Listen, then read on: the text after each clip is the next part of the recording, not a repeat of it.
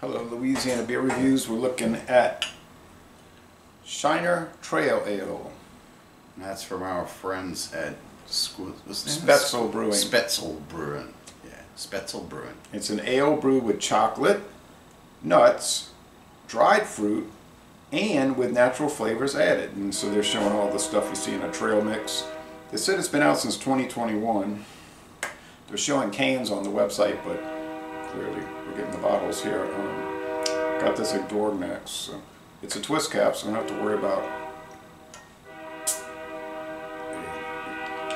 eye opener. Got the old train passing by again. Some nice smoke this morning. Somebody told me, you seem pretty intelligent, but don't you realize that's not smoke? And I was like, well, that's just a slang term for water vapor. And I know it's not smoke. We could call it fog. Is that more appropriate? Would you like us to call it fog?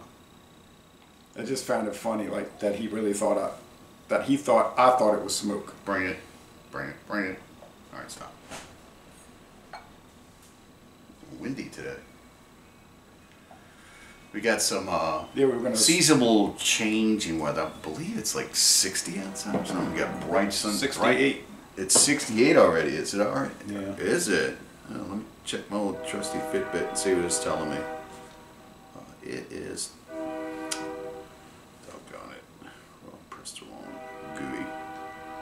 GUI. 67 here in my neck of the woods, which is really good for still in January. At the time of the recording. Yes. Now when I pulled up, the Nissan car thermometer was saying 68, so it's close. I think roads get a little hotter than actual ambient air. So, anyway. So the color of this is kind of, yeah, brown. There's no other way of saying that this is any other color than brown. If you hold it up to the light, you get that classic looking, almost Coca-Cola look, where it comes in a little reddish, off reddish color, kind of dark. Appearance is light. It looks light. What do you mean the appearance is light? Like the viscosity of it. It's not really like sticking to the side of the glass. You don't get that, you know, like you would call it alcohol legs. Oh, you mean the viscosity, like the thickness of it. Yeah, it's watery. Okay. Constantly being corrected by the teacher. No. It smells like chocolate. And the head is beige. Chocolate. Yeah, it smells like milk chocolate, like a milk chocolate candy bar. A little bit of fruit. I'm not really getting the fruit on the smell. I'm getting a nut. Yeah. So it's almost like a peanut. Like that Spanish peanut, you know, where it's got the red skin on it. Oh yeah, the circus peanuts. Yeah. They're actually called Spanish peanuts. I bought them when getting on the labels. You get the Toms. Right, but that's the ones they usually sell at the circus, you know. The ones with the red skin. I ain't been to a circus forever, so I ain't bought one anymore. Or anyway, cheers. Cheers.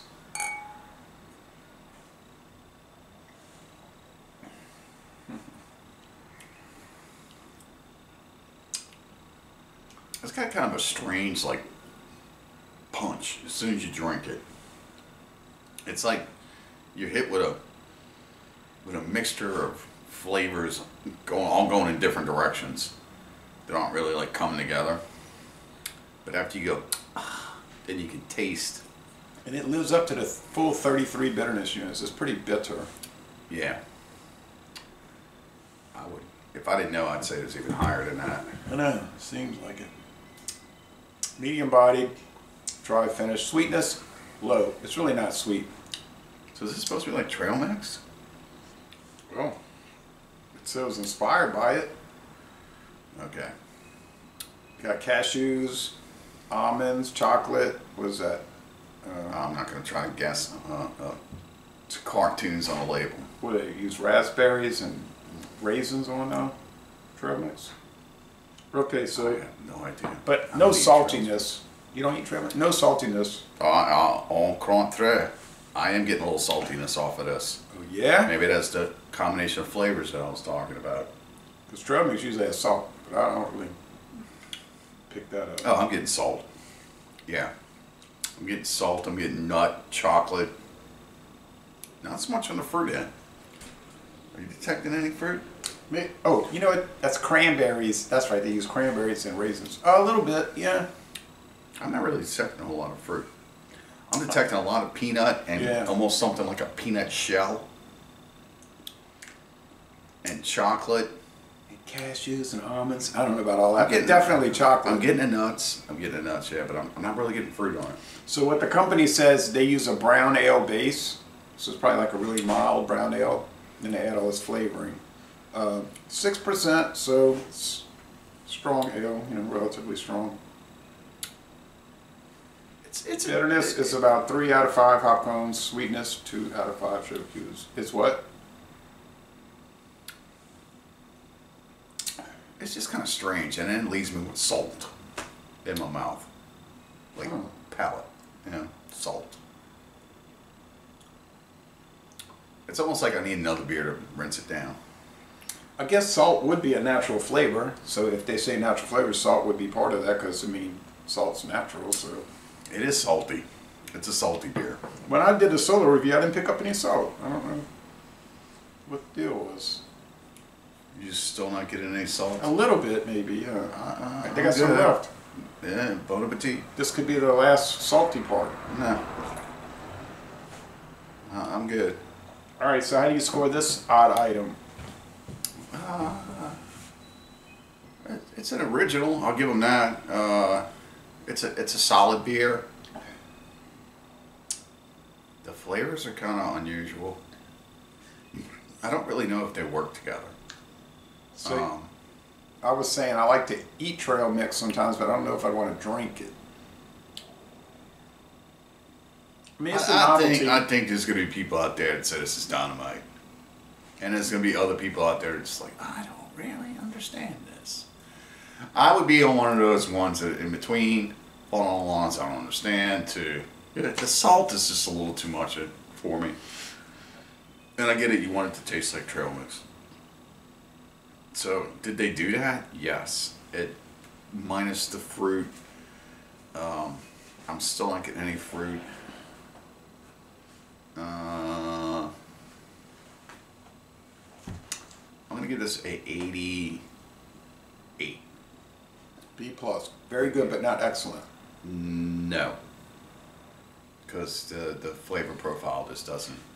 To me, it is excellent. Shake with me. It's excellent. I think it is like a 93 excellent.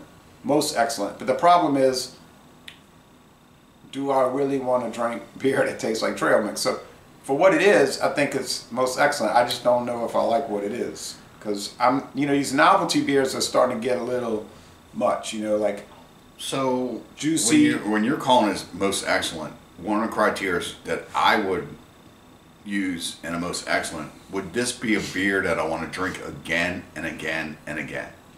Oh, I wouldn't want to, but for what it is, it's most excellent. That's to me. I think our grading scale is about the same. But I pull scores down based off of, first off, is it something I really enjoy? Secondly, is it something I'll drink again? And thirdly, I give it, I bumped it because it's original. Let me explain myself. I try to detach myself from that. Like I try to not say, don't worry about what I would want, even I'm the one drinking it. I'm trying to say, what's the quality level of the product? Whether I would ever want to drink it again or not. And I think it's at the quality level. Now, I don't know why anybody would want to drink a beer that tastes like trail mix, but if you got this idea in your mind, you want to do it, go ahead. I mean, honestly, to me it tastes very nutty forward and with a chocolate backbone. I'm not really, and it leaves me with salt. Yeah. Like I need like a natural light or something to wash this down. Yeah, I mean, these beers that taste like the one that tastes like chewing gum. I mean, yeah, it tastes like juicy fruit, but I don't want to drink a beer that tastes like juicy fruit. But for what it was really great. Just, I would never want to drink it again. Mm. Although they screwed up with the name, they call it bubble gum. And I was like, well, clearly juicy. Chewing gum. Now if they had called it Gum. chewing gum IPA, I'd have said you nailed it, 100%. Well, anyway, so that's it. So we like it, but it's not our kind of thing. But like you said, people out there might just love it and want to keep drinking It it. might. I mean, it's just it's going to be a niche drinker out there that's going to really enjoy this. That's why I gave it a B plus. I think, on all fairness, it's a well put together product. The beer itself is really good. It's just the flavors to me are a little not agreeing with me. It's more like be agree with someone else. So there you have it. Yeah, it's more like a get-together beer, where you have a bunch of people that get together and you say, hey, y'all want to try something crazy? You want to try a beer that tastes like pickles? Dill pickle beer? You want to try this bubblegum beer? You want to try this trail mix beer? Something like that. Just so make it for conversation, you know. You know, a long time ago, I saw a video on YouTube, and it was the premise of pickle beer. And the whole video was stating that you could take an average tasting beer, or something that you think is not that great tasting, and take a dill pickle sphere and put it in, after you pour it in like a beer mug, and put it, and supposedly made it taste better. I guess you could do that with vodka too. People do that, right? Add all kind of fruit and vegetable flavors to vodka. I don't even know if that's even a thing, you know? Do they actually do that to vodka? Yeah, because it's so neutral. Yeah, you know. Look at the name on that. Oh, that little blue jay. All right, so Lazy LA Bon Temps Relay, we like the product, but with a lot of questions. And we're going to end this review by saying y'all go to Shiner, Texas, and take a tour of the Spoetzl Brewery, and you will like that tour. Very German influenced brewery.